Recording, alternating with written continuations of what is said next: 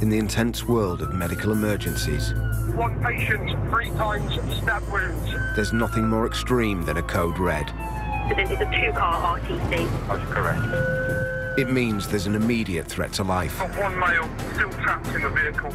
In the West Midlands, a highly specialist team are on call 24/7, ready to race to these major traumas. ETA 4 minutes. By road and air. 03, we are lifted from Cosford. Responding to the most severe 999 calls. Open up the Lucas device over there for me. Day and night. All right, well done. From car crashes Just need to check. to stabbings. You can put some oxygen on your pals. Here, where time is critical, lives will be saved. On roadsides, in back gardens, and inside homes. Okay, coming off the chest. These emergency doctors and paramedics use cutting-edge trauma techniques and surgery normally only seen in operating theatres to save people from almost certain death. Sorry, mate. I know, mate. I know. We're going to sort you out. Filmed over 2 months with the critical care team, Ready, set, slide. we captured every vital second as these specialist crews work to save lives. On roll, ready, steady, roll. Tonight, in a rush hour collision, a motorcyclist is thrown headfirst from his bike. Mate, can you hear us? He hasn't got a radial pulse. Is he breathing? A builder's leg is sliced open. That piece of metal has gone through your skin. You can see muscle and fatty tissue. A man in cardiac arrest.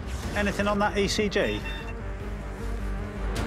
And medics' lives are in danger as they treat a patient with suspected coronavirus. Hi, guys. We're not going to come in just yet. We're just going to have a chat to you, if that's all right.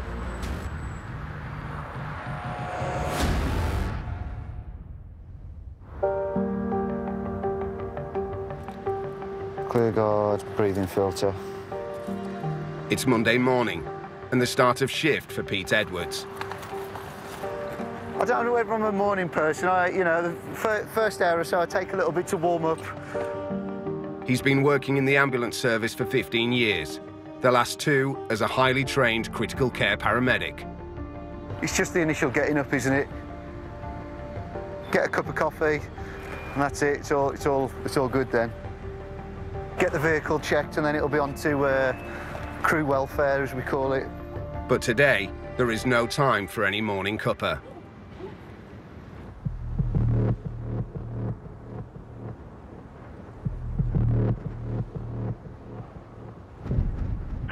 Ambulance services, patient breathing.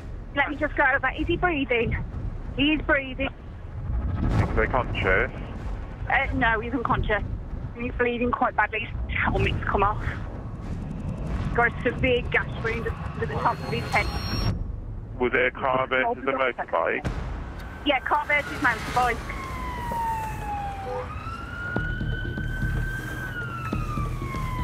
We're heading towards a patient that has been reportedly hit by a car. The initial call said the patient was in cardiac arrest, so it obviously sounds quite serious. An ambulance has already been dispatched, but the biker is thought to be so badly injured that Pete and another critical care team are being sent to give life-saving treatment. Because of the nature of the job, they've also responded Helimed 03 with a medic on board, and that'll be coming from Cosford. Helimed 03, a Midlands air ambulance, is also scrambled. On board is another critical care paramedic and a trauma doctor, qualified to carry out roadside surgery. 6-2 at scene. Once on scene, Pete is briefed by the ambulance crew. Hi, guys. Hi. How are we doing? Helmet came off in the crash. Has he been speaking to us? Not at all. We've been like this since we got it. OK. 21-year-old Curtis has been thrown from his motorbike after colliding with a car. In the impact, his helmet came off before his head hit the road. OK. He's a bit agitated, isn't he? Curtis has a severe head wound. It's quite common when we get this sort of patient. Big head injuries start getting agitated. It's not intentional, he doesn't know what he's doing. He's got a really reduced level of consciousness. He says, you got a radial pulse? Yeah. OK, let's see if he'll tolerate an oxygen mask, all right? Let's pull his stuff out. Yeah, that's it. We'll see if we can get him onto the scoop as best we can. His GCS, his eyes are open. To try and evaluate him, Pete uses the GCS, or Glasgow Coma Scale. Mate, can you hear us? Usual hazard zone C. Okay. A scoring system that helps describe the level of consciousness. A normal score for speech is 5. Verbally, he's probably a 2, isn't he? Further indication that Curtis may have a traumatic brain injury. We want to protect his brain, and by taking over his ventilation and us doing it instead of him, we can protect his brain and stop it swelling, hopefully. That means putting him into an induced coma. Breathing automatically with a ventilator will allow Curtis's brain time to rest, calming the swelling. But an induced coma is a risky procedure, usually only carried out in hospital. Are we treating it as life-threatening this time? I would say it's got the potential for that, yeah. The critical care team carry drugs and anaesthesia, normally only used in hospital operating theatres and intensive care units. We start the interventions that they start in hospital, we start them early and get people to hospital in the best shape that we can. I'm just going to get some midazolam, and then at that point we'll put them onto my ventilator because it's just a bit better for them, if that's OK. In cardiac arrest cases, these roadside treatments can make the difference between life and death.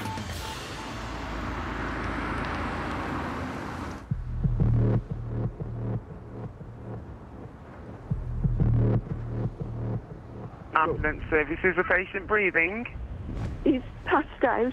I can hardly feel him breathing. So he's not breathing very often at all? No. You at home? Yes, I'm the wife. He's sitting in the car. The next door neighbours. OK, brilliant. Put your neighbour on the phone for me.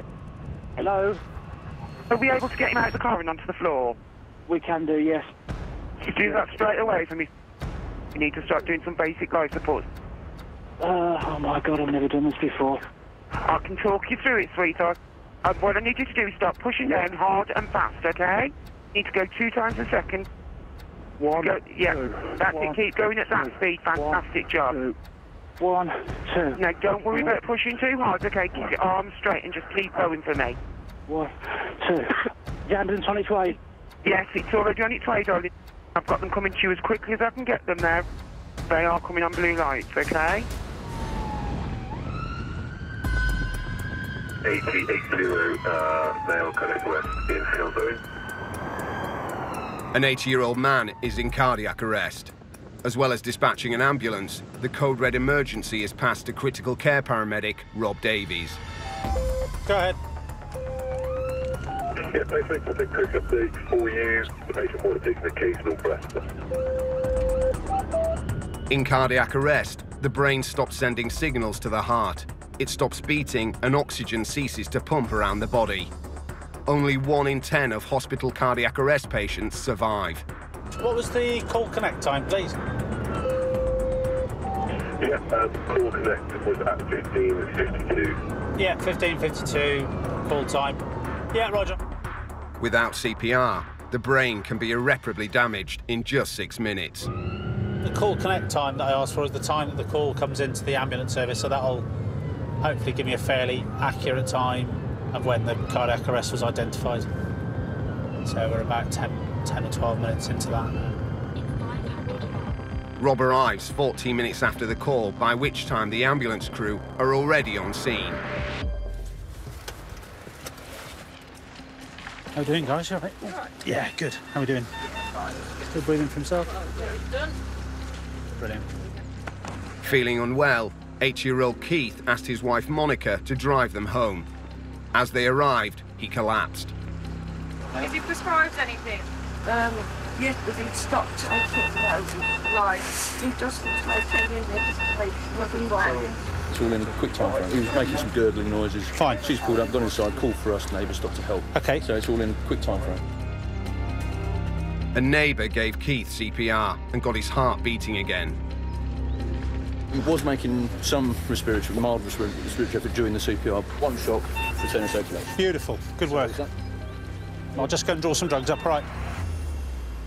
So the gentleman's had some bystander basic life support, some chest compressions. On the arrival of the paramedic, he's found his heart to be in a rhythm that he can shock. He's given him a shock through the defibrillator, and now he's got a pulse back. I'm just going to drop a little bit of sedation just so that we can help with his breathing. Let's have him up and out then. Although Keith's heart is now beating, there's a danger it could stop again. And then we'll just place him on there. Up to 79% of hearts re-arrest before reaching hospital. We got him up and away. Critical care paramedics like Rob are specially trained to fight those odds. Just hold his arm there, chap. I can't reach it. There we go. Right. So, plan is then, if somebody can stay in the back with me, what I'd like to do, we can have a little look and just see if we can give him a little bit of sedation and then perhaps just get him onto an eye gel.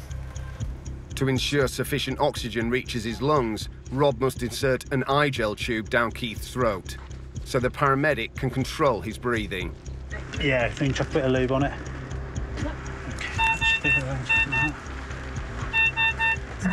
Okay, so just go with him on that. Can you do the ECG? An ECG, or electrocardiogram, records the electrical activity of the heart. Just give him a little bit of sedation just so that we can ventilate him a bit better. We might look at a bit more of that. Okay, let's have the rest of these clothes off. Anything on that ECG? All right, chap. Georgie, how long to the QE? About 15 minutes. 15. Lovely. Smooth, but rapid, lovely. Keith is seriously ill, but Rob's goal is to get him to the nearest cardiac centre alive. OK. Still going against that a little bit, is he? We can go.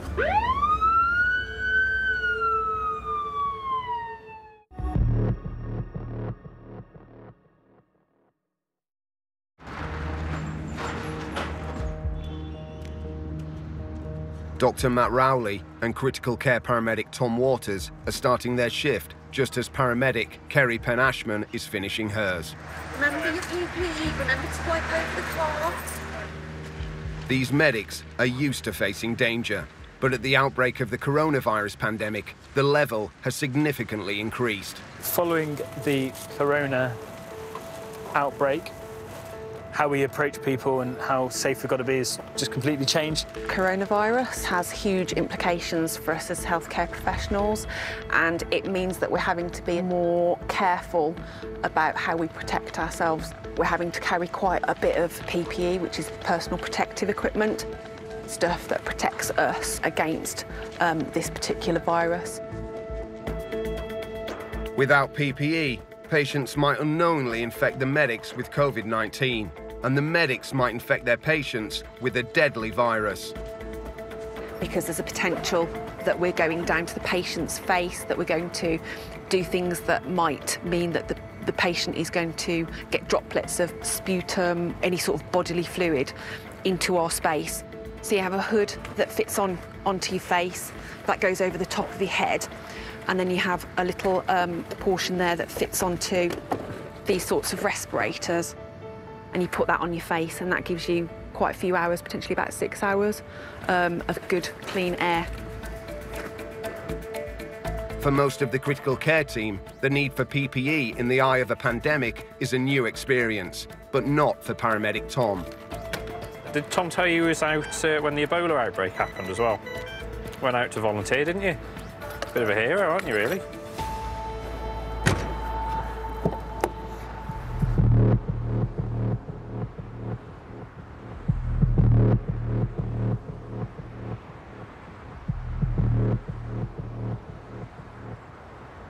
Ambulance services, the patient breathing? Not very well. Are they awake?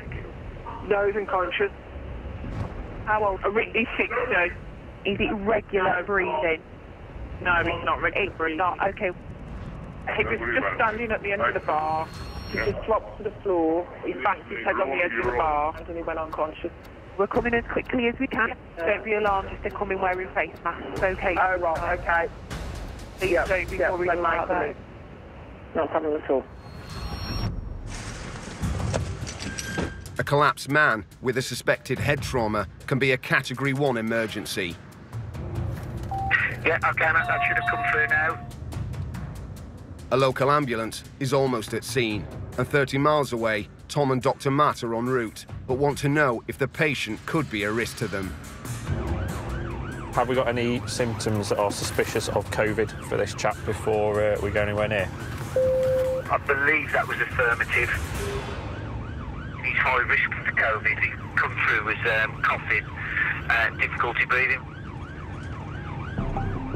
As the patient has suspected coronavirus symptoms, the medics need to wear their PPE, but it takes several minutes to put on. Precious time that could be used treating him.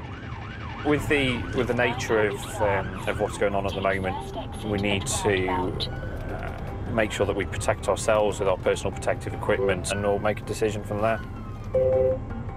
Tom and Dr. Matt might need to save their patient's life while knowingly risking their own. If we need to do advanced procedures and interventions, we will do them, but we have to balance that against the personal risk and also the risk of not delaying that patient getting to hospital. I think definitely when we get back, we need to get the hoods and stuff out now.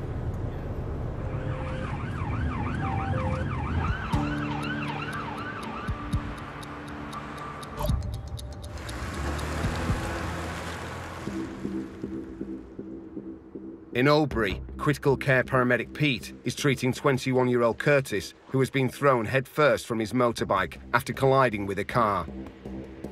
Let's just try and keep him as still as we can, all right? The impact dislodged his helmet, and he now has a suspected brain injury.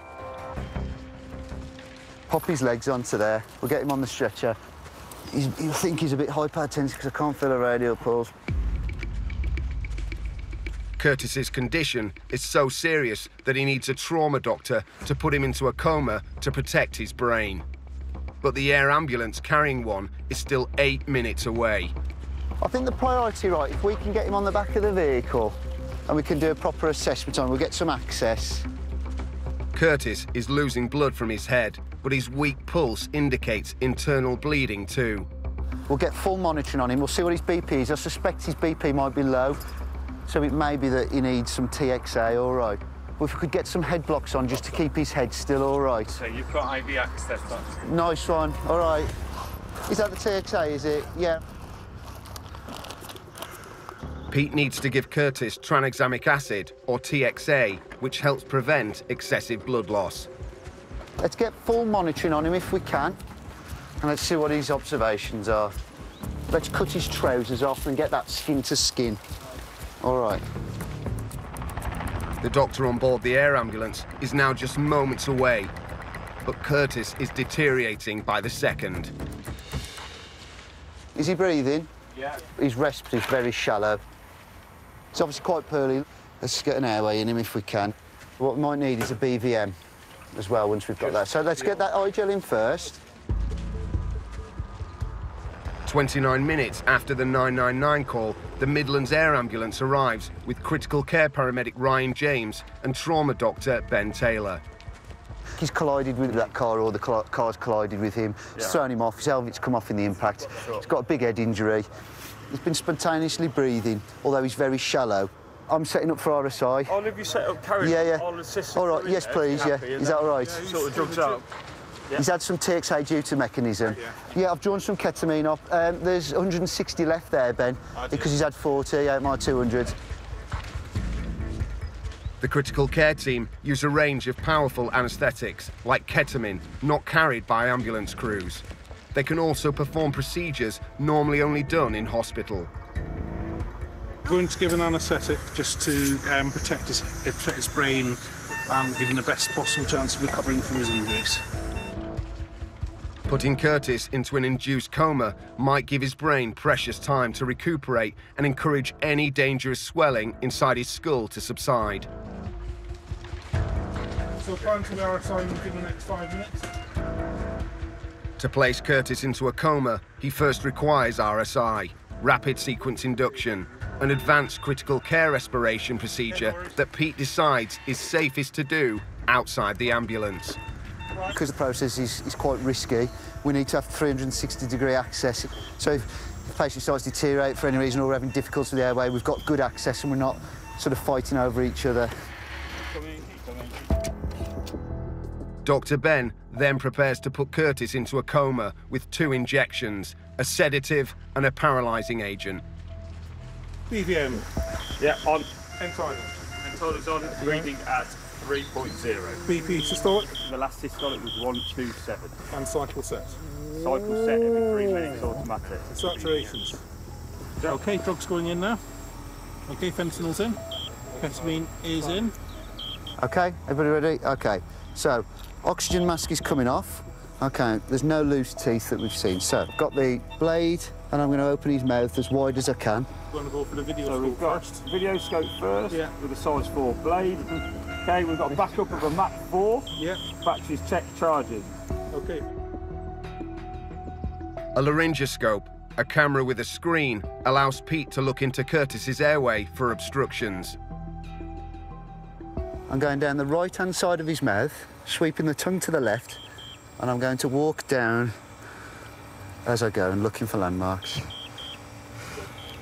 I've got the epiglottis, but... OK, a bit of suction, please. Suction. There's quite a lot of phlegm at the back of his throat.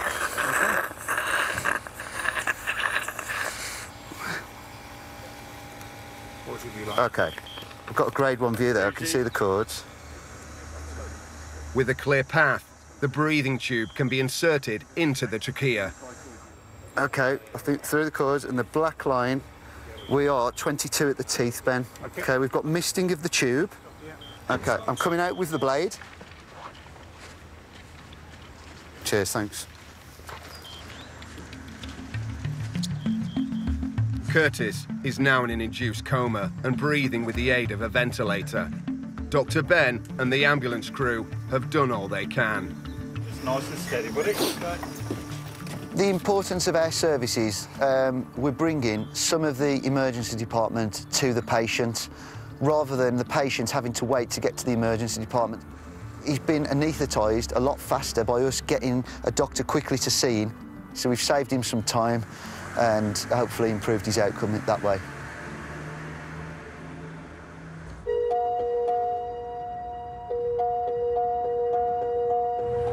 Critical care paramedic Alistair McNeil has just come on shift, and romance is in the air. It is Valentine's Day today, so whether we'll get any squabbles between couples, you never know. Paramedics are much more likely to deal with violent crime than lovers' tiffs. Last year, there were over 90,000 in the West Midlands alone, many ending with on-street life-saving trauma treatment.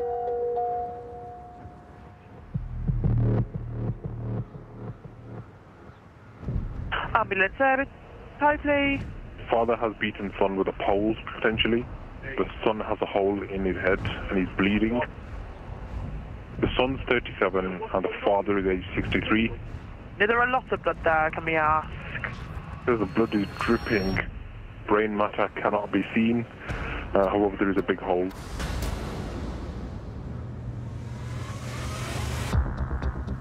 A violent assault likely to result in catastrophic brain injury is an immediate Category 1 emergency. So we're often addressing Dudley, which is coming through as a serious assault, I believe. Somebody battered with a pole. With over 14,000 physical assaults a year on emergency workers, critical care paramedics like Alistair are in real and present danger. There's potentially some suggestion whoever's got this pole and has been battering somebody is still on scene or near to scene. I believe control are liaising with police for finding a standby point for us. 6 over. When you got to the junction where the Tesco is, probably just pull in there. Yeah, mate, that's all received. I can picture where you mean, speaking there. It sounds like there is somebody who's carried out potentially a serious assault. His patient may have potentially fatal brain injuries, requiring urgent trauma care. But for his own safety, before Alistair can approach the scene, the police must declare it safe. The annoyance is that we could be delaying care here. The police know far more about this than we do.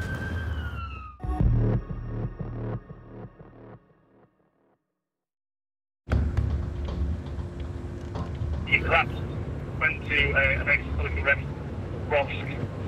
He was still trying to ascertain a BP. Critical care paramedic Tom Waters and trauma doctor Matt Rowley are on their way to a collapsed patient displaying symptoms of coronavirus. And they've just heard that the man's condition has become critical. So there's an ambulance crew on scene with a patient who has had a cardiac arrest. They've resuscitated him and managed to get his heart restarted again. Because his heart has been stopped for a period of time, there's been a lack of oxygen going to his brain, so now that his heart has restarted, he's quite agitated and combative, and they're struggling to manage him at the moment. So we're going to try and intercept them on the way to the hospital and see if we can offer anything, potentially giving this man an anaesthetic to stabilise his condition and transfer him onto a hospital. They've decided to meet the ambulance en route, as it will save time and ensure the patient gets vital treatment as quickly as possible. We're going to make a rendezvous point for, we're thinking M42 junction 9, crew only just leaving scene, so that looks like it's going to be the best place. The issue that we've got with this patient is they're quite a long way away, so the plan ideally is going to be for them to load the patient on the ambulance if it's safe and then travel towards us and us meet them on the way to hospital just to try and save delaying any time there. If we're looking to either side, it's going to be aerosol generating procedure. So this triggers for high risk PPE, so that's full high risk PPE. Is it? Yeah, all right, we are at the RVP anyway. We'll wait for the crew to get to us.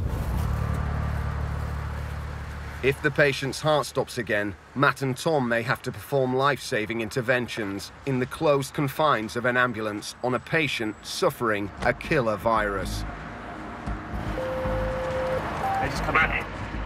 If so, they'll need their PPE, but it takes 10 minutes to put on. So what we might do is just open the door, just chat to them, and then make a decision from there. Hi guys, you're right. We're not going to come in just yet, we're just going to have a chat to you if that's all right. From our understanding, it's a cardiac arrest. You've then shocked him, or...? No shock. No shock. CPR, 2 lots of adrenaline. Okay. And we got a ROSC back. Yeah. Went off again. CPR, about 2 minutes. Come back, ROSC. Maintain his own airway since. I honestly think that by the time we've donned, it's going to take us 20 minutes.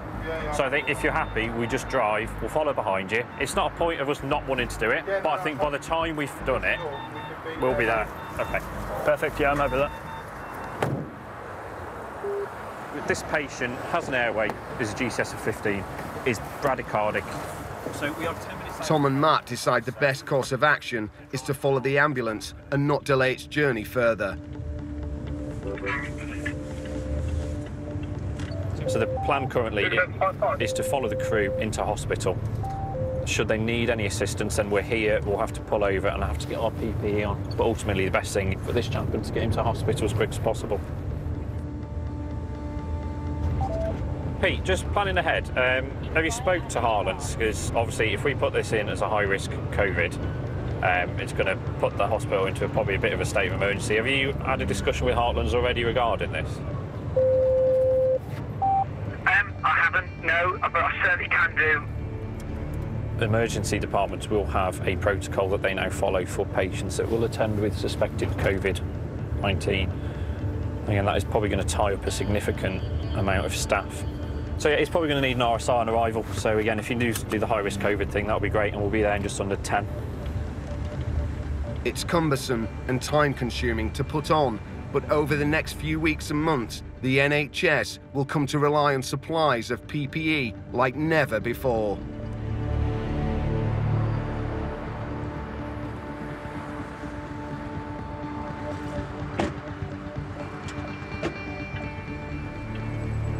Quite rightly, the ambulance crew that had treated him had put their high-risk personal protective equipment on, which involves a suit, boot covers and a respirator, so that they're not breathing any infected air or any infected air droplets around them.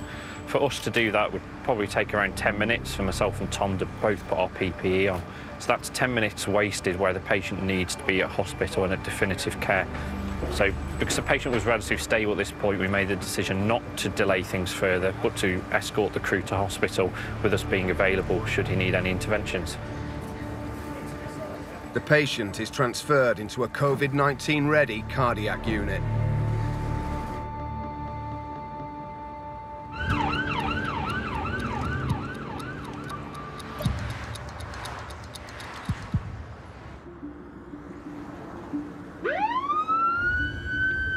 Numbers at the moment: pulse 115, 14191, end tidal 4.2, sats are 86%, but he's cold. In Hales Owen, critical care paramedic Rob Davies is en route to hospital with 80-year-old Keith, who is critically ill following a cardiac arrest. Go 50 to start off with. Does that sound reasonable? His condition is so serious, Rob phones ahead to discuss his plans for treating Keith. My plan is to give him some rocuronium just so that I can just better ventilate him. Rocuronium bromide, or ROC, relaxes the muscles and allows the team to completely control Keith's breathing and optimise the oxygen getting into his body, which is vital after a cardiac arrest. He's probably 80 kilos, something like that. So 50 seems about reasonable, doesn't it? We got a good end tidal trace. A correct dosage is crucial. Essentially, what we're trying to do is buy some time to keep the major organs oxygenated, primarily, the brain, heart and lungs. I'm going to have that out, so some vomit there. But Keith's condition worsens when he begins to vomit. Okay. To prevent him from choking, Rob uses a suction probe to clear Keith's mouth and throat. Let's just have you've got it there, I'll just go down the side. So the end tidal, I think, is blocked now, so you can hear it, yeah. Vomit blocking his ventilation tube could starve Keith's brain and other vital organs of oxygen. I'm just going to get a new end tidal.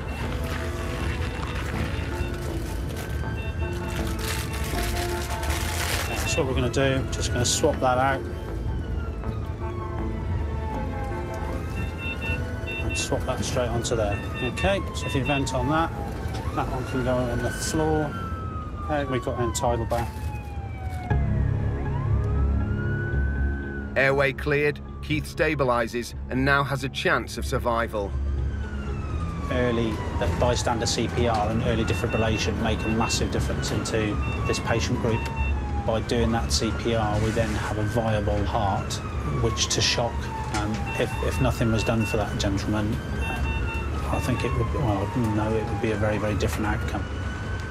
What I'd like to do is just strip all this off him. Doesn't need these. 52 minutes after the 999 call, the ambulance arrives at hospital, where Keith is handed over to the team in A&E. OK, let's go. So he's got pulse back.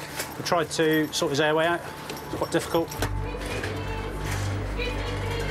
He's on a ventilator, and it'll be 24, 48 hours, I think, before they perhaps try and wake him up and see how he is neurologically.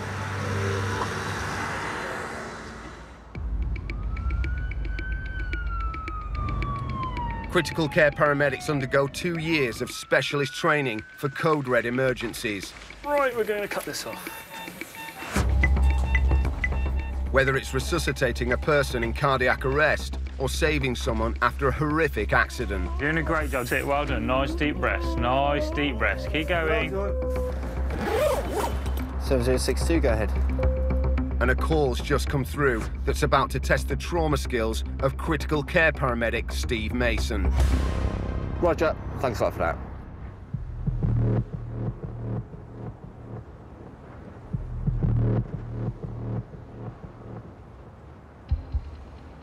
Ambulance service, is the patient breathing? Yes. What's happened? Had a cut leg, quite a bit of blood loss. What's it? A basement construction site. Just cut his leg on something down there. How much blood did he say he's lost? Fine. Don't move in. We will be there as soon as we can. Accidents on building sites can be extremely challenging for the critical care teams. Dealing with life-threatening injuries in hazardous environments calls for calm under pressure. An ambulance crew is already on scene, but because of the potential severity of the accident, critical care paramedic Steve is also en route. 62, just arriving on scene. Is there any other resource on scene? The crew are booked for attendance 1406, over. Soon after the hoarding, take a left. OK, cheers, buddy. Thank you. Arriving at the site of a large office block development, Steve is directed down to the basement level. Roger, made contact.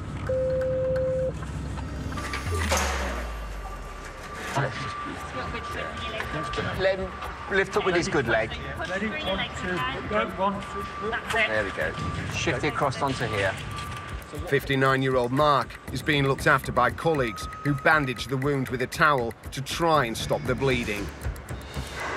Step back, What, and that's...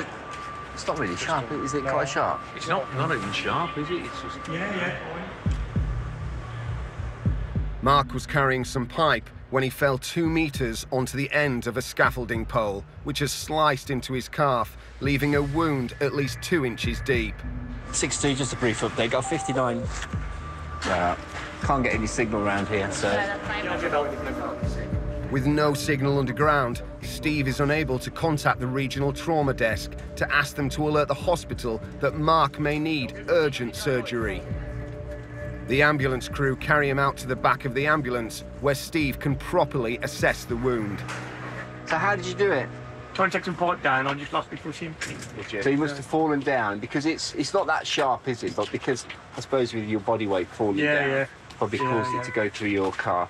Was it spurting, do you know, or...? Well, I didn't do spurting, it was coming out pretty fast. Was it? He's already lost a pint of blood.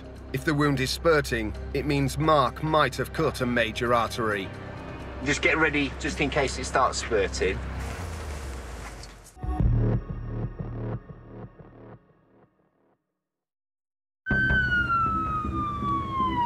In Dudley, there are reports of a serious assault, a code red emergency.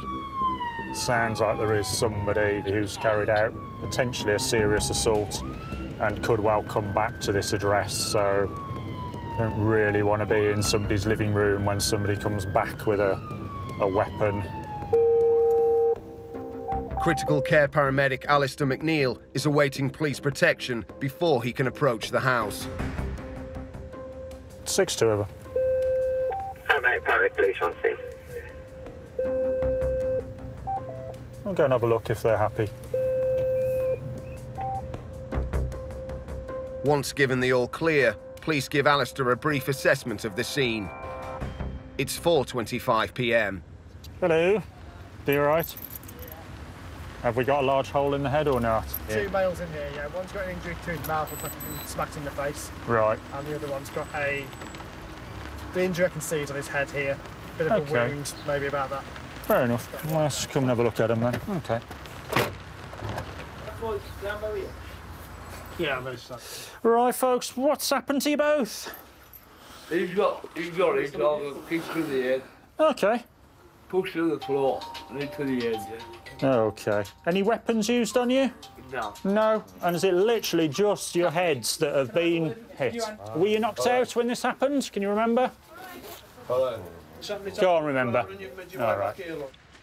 Harry says he and his son Alan were attacked on their way home from the pub, but no weapons were used. How much have you had to drink? Can you remember? Or do you know, Harry? How much have you both had today? Few cans. Look at my nose. Who just sport? A drunken brawl is not usually a code red emergency, but Alistair is concerned by Alan's demeanour. And while you've been with him, has he been drowsy like this? Because he's a bit sleepy. Was he like that beforehand because of the alcohol, or is this...? He's concerned Alan may have concussion, a type of traumatic brain injury. I guess we're heading towards... Are we popping him to hospital? Yay, nay. I'd say probably yay because of the drowsy, yeah. Which comes to you, Alan. Are we popping you down the hospital? You're a little bit drowsy with a little bit of a lump on your head. I'm all right. Yeah, the problem, Harry, is he's a bit drowsy, isn't he? While we're talking to you and you're aware, he keeps sort of nodding off to sleep. Yeah, I'm sound as a fan. We really are not going to win, are we? I don't think we're quite at a point where we can force. Because Alan is just about conscious, the law says Alistair cannot make him go to hospital. We'd really like him to get some attention in hospital. It is what it is, I'm afraid. Just can't make them go anywhere. If you can't wake him up at some point in the next hour or two, you need to call 999. Okay? Yeah. Anything that's giving you serious concern, we need to know and come back. Yeah? Make sure you ring us if something changes. Okay?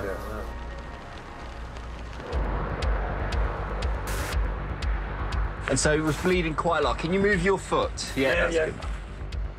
On a Birmingham building site, construction worker Mark has lost a lot of blood after falling and ripping open his right calf on a scaffold pole. And that's the only injury that you've got at the moment, just that one, yeah. Colleagues bandage the wound, but now critical care paramedic Steve needs to assess the injury and see if it requires immediate surgery. I'm going to cut your jeans up a bit, fella. Okay, mate. So if you get the bandage ready. A serious arterial wound can result in death in 5 minutes. So who did this? Your colleagues? Nice, yeah. Yeah, they did really well then to stop. Yeah, it's pretty It's a little bit soaked. Okay, so what we'll do, I'll cut it, keep the pressure on it, and then lift, and then have a quick cursory look. You know. The soaked-through temporary dressing is removed to reveal an 8-inch wide gaping wound. Oh. So let's cover it up so I can see muscle and fatty tissue. You know, it needs some cleaning and hospital. Probably need to go to theatres for it just to get it washed out. Yeah. That piece of metal has gone through your skin and gone through the muscle sort of layers. Yeah. But you've got good circulation, you've got good movement. So it's just an isolated injury. So we're just going to find out the best hospital to take you. Yeah.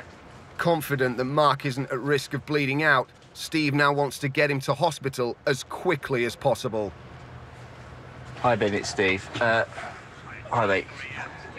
Yeah, it's not very good. So you got a 59-year-old male patient that he was working up on a little bit of a height, and then he's sort of fallen back. And as he's fallen back, his right calf has gone past a metal sort of sharp object and sort of torn his right calf open. But it's the whole length of his right calf. So GCS of 15, heart rate of 68, blood pressure of 167/73. It does look quite nasty. There's some skin loss, so I'll probably think it's probably best to go to the QE just because of this injury. Mark's wound may require a skin graft, so he is sending him to the specialist doctors at Birmingham's Queen Elizabeth Hospital. So you don't want any pain relief at all? You're happy? With the situation under control, Steve decides to leave Mark in the care of the ambulance crew for the journey to hospital. Happy? Yeah, happy, thank you. Look after yourself. Thanks a lot, thanks. Yeah. No worries. All good. As Steve waits for his next emergency, he can reflect on how much worse things could have been for Mark. What we need to be worried about is people suffering with catastrophic hemorrhage. So if it had nicked an artery and they hadn't have got pressure on that to stop that artery from bleeding, then things could be a lot worse. But although it does look quite bad, you know, hopefully it'll make a speedy recovery.